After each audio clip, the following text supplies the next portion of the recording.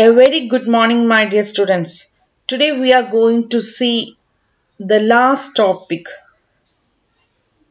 that is improvement in food resources. Chapter 15, improvement in food resources.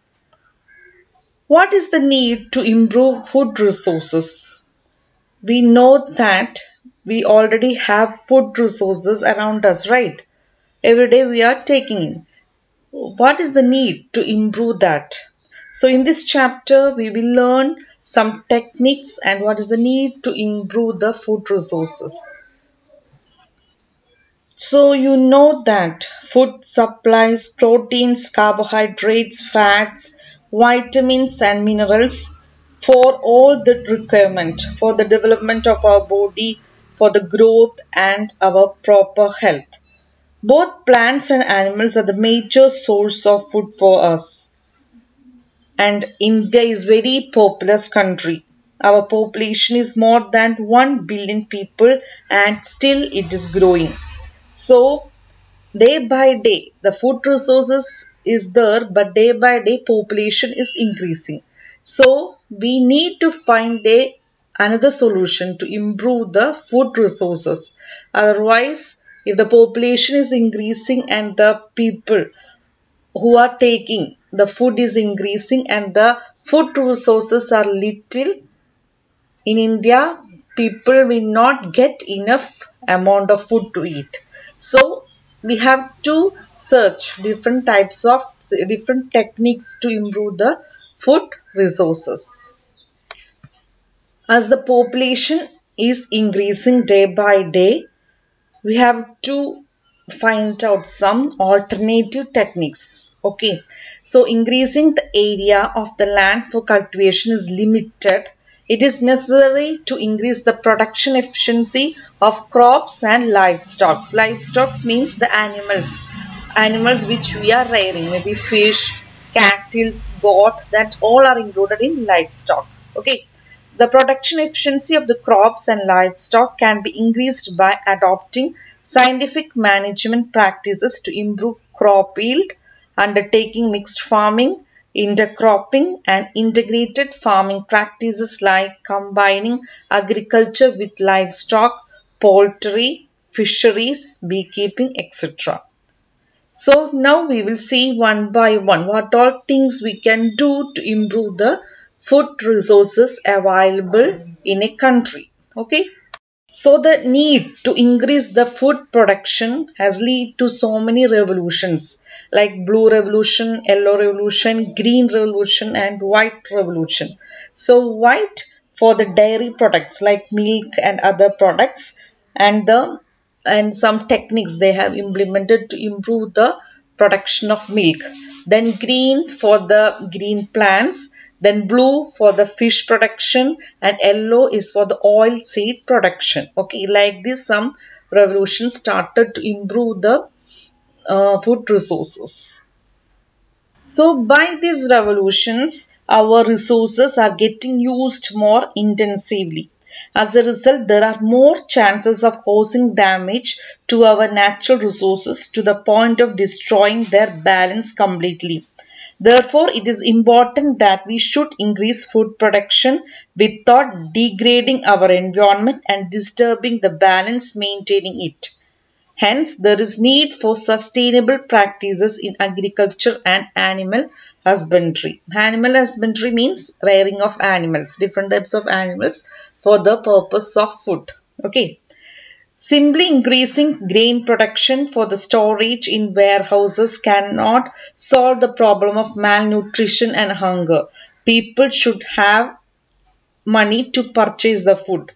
Food security depends on both availability of the food and access to it. So now we will see how we can improve the crop yield. Okay. So crop yield can be improved by three main activities. First one is crop variety improvement. Second is crop production improvement. And third is crop protection management. Now we will see one by one what all these things are. First, crop variety improvement. Cereals such as wheat, rice, maize, millets, provide us carbohydrate for our energy requirement. Pulses like gram, black gram, green gram, that all will give us protein. Okay. Then oil seeds like sunflower, soya bean, mustard, that all will give us fat. And there are different types of fruits available around us and which gives vitamins and minerals. So this all crops will give us a balanced amount of nutrients. And some other plants are other around us. They are known as the fodder crops, which is used as a feed for the cattle. Okay, the fodder crops, oats, Sudan grass are raised as a food for the livestock, for the animals to eat. Different crops require different climatic condition, temperature and photo period for the growth and completion of the life cycle. Okay, so there are in India there are two types of seasons are there. One is Tariff season and another is Rabi season. Okay, so the crops which are grown in rainy season is known as the Tariff crops, and the crops which are grown in the winter season is known as the rabi crops. Okay, so the tariff season crops ranging from June to October and rabi season from November to April. Okay, so the paddy, soya bean, pigeon pea, maize, cotton, that all are included in the tariff crops, and wheat, gram, then peas, mustard, linseed are included in the rabi crops. So as I already said, these crops, to improve the crop yield, it is divided into three. Crop variety improvement, we have to improve the varieties of a crop. Then the crop production improvement and crop protection management. So first we will see crop variety improvement. So the crop variety improvement is done by selecting good varieties of crops. This is done by hybridization. That's a technique known as hybridization. Okay, to select the good varieties of crops. Why we are selecting the good varieties of crops? To get a good yield, right? Every farmer, that aim or goal of a farmer is to get a good yield, right? Good profit. So if they are cultivating bad varieties, they will get good yield? No, they will not get good yield, right? So first step is that to select good varieties of crops. So that is done by a technique known as the hybridization. Okay, hybridization is the crossing between genetically dissimilar plants to obtain crops having useful characters like disease resistant, good quality and high yield. Okay, this process is known as the hybridization. I will say one example. If you need a mango tree which should be disease resistant and also sweet mangoes. Okay, so you are taking two parent mango. One is disease resistant and another is giving good sweet mangoes. So you are taking two different parent, dissimilar parent, and you are crossing. Okay, then the new mango plant will have both the characters, both disease resistant also and good mangoes, good sweet mangoes. Okay, so that technique is known as the hybridization. Is it clear? Okay, so hybridization may be intervarietal between two different varieties. Interspecific means two different species of same genus, or intergeneric between different genera. Another way of improving crop variety is by introducing a gene to obtain the desired characteristic. This produces genetically modified crops. We are taking one gene from which character, if you want disease resistant or sweetness or anything which you like, we are taking that gene and we are introducing into a new plant. Okay, that is the genetically modified crops. So nowadays different techniques are there. These all are the some of the techniques. One is hybridization, one is genetically modified crops. Now in this slide you can see tariff crops: rice, corn, soybean, sugarcane, groundnut and cotton. And the rabi crops are wheat, gram, peas, mustard, linseed. These are the two types of, see some examples for the two types of crops: tariff crops and rabi crops. So this crop variety improvement is done for the following things. First, we will get a higher yield. This crop variety like hybridization we are doing to get these all things. Higher yield to increase the productivity of the crop per acre. Second one, improved quality. Quality considerations of crop products vary from crop to crop.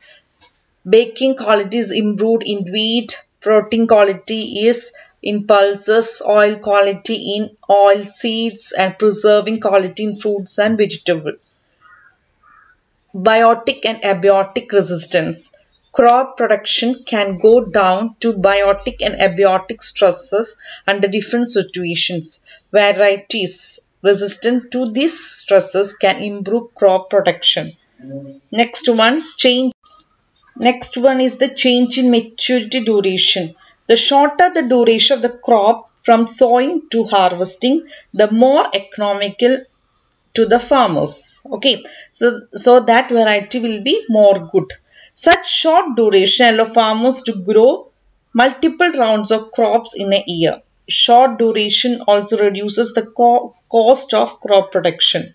Uniform maturity makes the harvesting process easy and reduces the loss during harvesting. Next one is wider adaptability.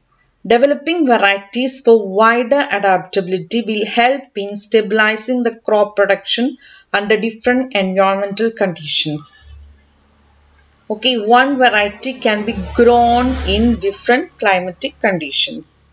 Last one is desirable agronomic characteristics.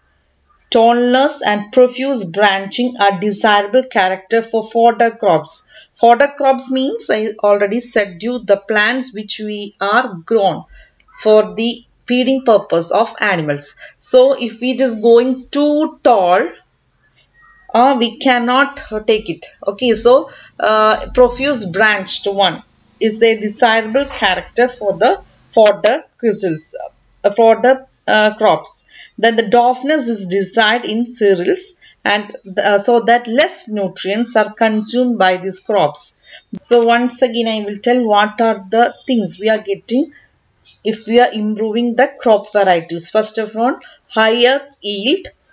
Second one, improved quality. Third one, biotic and abiotic resistant. Fourth one, change in maturity duration. Fifth one, wider adaptability. Sixth one, desirable agronomic characteristics. I hope this part is clear to you.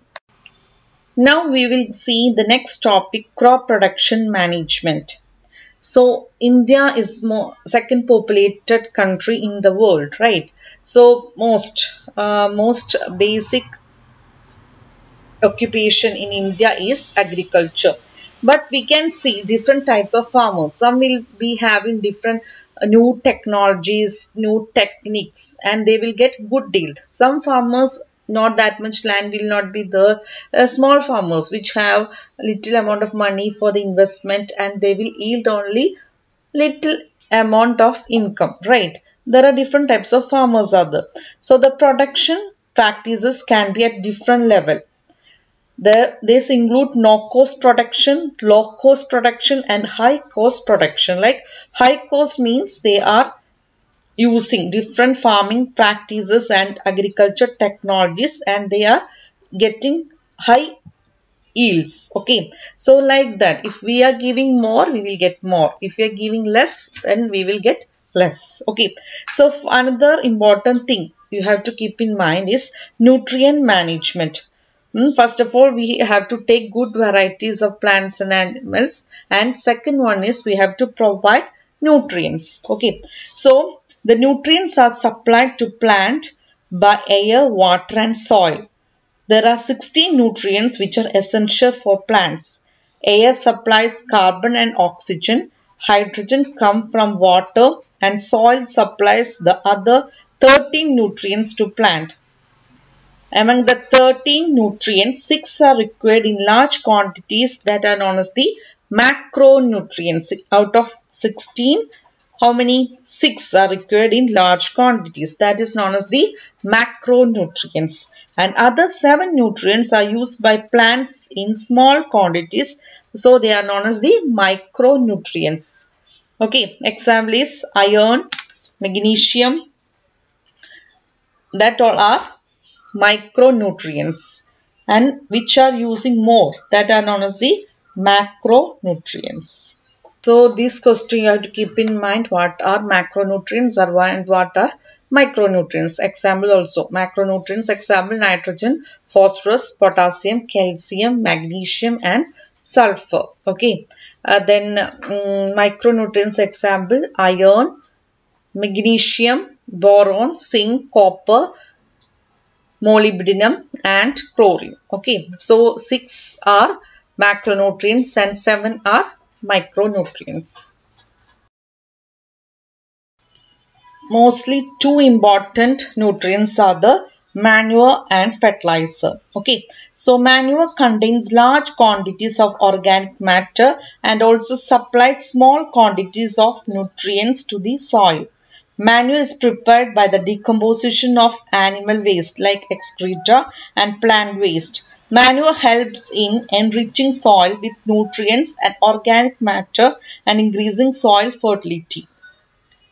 So the bulk of organic matter in the manure help in improving the soil structure and it will increase the water holding capacity. Okay, so that if manure is more, the soil will be more fertile. So we can divide this manure into two. One is compost and vermicompost. We already studied in last year and all how we can prepare a compost or vermicompost.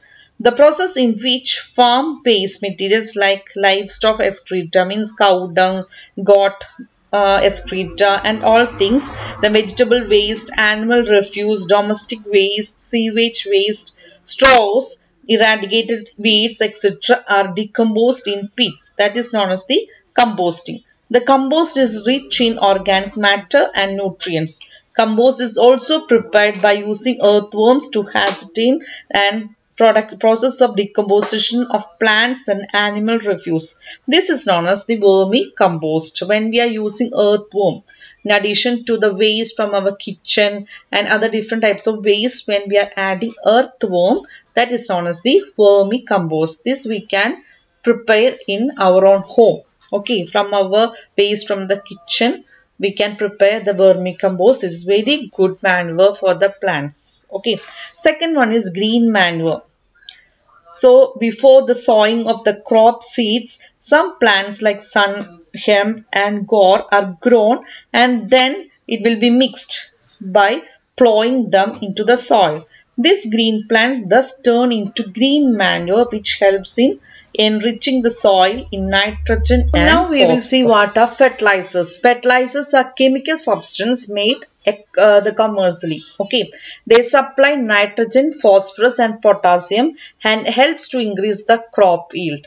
Fertilizers should be used only in required amounts. Excessive use of these fertilizers can reduce soil fertility and also it can cause water pollution and it will degrade the quality of the soil. So after a few years, after 5 or 6 years, that soil have its own nutrient capacity is there, right? That will go and finally it will change into a desert. So we have to use maximum amount of organic manure instead of chemical fertilizer. Okay, because chemical fertilizer that time they will give nice yield, but after few years the soil quality will reduce. Okay, so now in this slide you can see the difference between manure and fertilizer. Manure adds humus to the soil, thus improves structure and water holding capacity of the soil. Not expensive because it is only the excreta of animals and also plant waste. Okay, it can be prepared from the waste in the farm. It does not cause any pollution. While fertilizer, it provides specific nutrients and not present in manure. It is easy to store transport and use because they are compact. But it is fertilizers are little expensive and because it is commercially prepared. Okay, then it can readily absorb by the plants because they are water soluble. What are the disadvantages of manure and fertilizer? Manure does not provide certain specific nutrients needed by the crops. Maybe that plant need phosphorus or potassium or nitrogen. Like that, if we are adding manure, that plants will not get. But if in the case of fertilizer, we can get that all things. If in the packet we can see NPK, which contain nitrogen, phosphorus and potassium. Okay, then second disadvantage is that it is not easy to store and transport and handle because it is bulky, because it contains water, because of the decomposition of the plants and animals excreta, it will be little bulky. And third one is it is not soluble in water. The disadvantage of fertilizer is that overuse can harm soil fertility by making it too acidic or alkaline. So if we are using more chemical fertilizer, after a few years, the natural soil fertility will go and the soil will become desert. Okay, so the accumulation of the fertilizer in water bodies can cause eutrophication and pollution. Means eutrophication means these chemicals can go into nearby water and it will leads to the increase of the algae and other plants, which leads to the decrease in the oxygen in the water and it will cause this water pollution. Okay, so these are the comparison of manure and fertilizer, both advantages and disadvantages. Next we have to see irrigation. Irrigation is the most important thing which need for the agriculture. Okay, so the most agriculture in India is rain fed, means the farmers know when the rain will come, according to that they will plant. Okay, so most agriculture is rain fed. The success of the crops in most areas is depend on timely monsoons and sufficient rainfall spread through most of the growing season. So nowadays that season is changing because of climatic changes, so it is affecting the farmers. So in India has a wide variety of water resources and highly varied climate. So we have to store the water for the agriculture purpose. We have to store the water. So in different state they have different technique to store the water. So some are wells, canals, lift systems, tanks, etc. So depending upon the state, that geographical condition and the availability of the water, there are different techniques to store the water. So the water resources available in India, some are there: wells, canals, river lift systems and tanks. So the wells, there are two types of wells, mainly dug wells and tube wells. Dug well, the water is stored from water bearing strata layer. Strata layer, the water will be stored, we will dig it and we will take. Tube wells can tap water from the deeper strata. From these wells, well is lifted by pumps for irrigation. Maybe you are familiar with these both type of wells. Dug wells means you can see. We will dig the soil and we can see that water. Okay, tube wells means it will be little more inside the earth crust. It will go inside, that is tube well. Okay, the next one is canals. They are usually an elaborate and extensive irrigation system. In the system, canals receive water from one or more reservoirs or from rivers. The main canal is divided into branch canals have further distributaries to irrigate irrigate the different parts of the field. Then third one is river lift systems. In the areas where canal flow is insufficient or irregular due to the inadequate reservoir release, the lift system is more we can use. The water is directly drawn from the rivers for supplementing irrigation in areas close to rivers. Then tank. In your home and all, there are different types of tanks are there. These are the small storage reservoirs which we use for the different purposes in our home and for the agriculture. Then big reservoirs, we can see the check dams which leads to the increased storage of water for the different purposes. Okay. Now we will see some of the cropping patterns. There are different types of cropping patterns we can see to get the maximum benefit. They are mixed cropping, intercropping, like that different types of cropping patterns are there. So mixed cropping means we are growing two or more crops simultaneously on the same piece of land. Okay, maybe wheat plus gram or wheat plus mustard, groundnut plus sunflower, like that. So what is the use of that? Suppose if we are planting only one crop in a field, suddenly its price is going down. Maybe if when the farmer started cultivation, that was very good. After few weeks or after few months, if this price is going down, they don't know after few months what will happen, right? So if the price is going down, farmers cannot do anything. So if they are planting two or three crops simultaneously in one field, they can, if one crop price is going down also, no problem, they can compensate with other crops. Okay, that is the use of mixed cropping. Next cropping pattern is intercropping. Intercropping is growing two or more crops simultaneously on the same land in a definite pattern. Maybe one row, suppose one crop like cauliflower is the next row, chili. Then again cauliflower, then again chili, like that. That is known as the intercropping, like different crops we can use. Okay, a few rows of one crop alternate with few rows of second crop. Soya bean plus maize or finger millet with cowpea, like that. Crops are selected such that their nutrient requirements are different. This ensures maximum utilization of the nutrients supplied and also prevents pests and diseases from spreading to all the plants belonging to one crop in a field. This way, both crops can give better returns. Okay, suppose if chili, some small insects will eat the chili, right? White color, some insects will be there.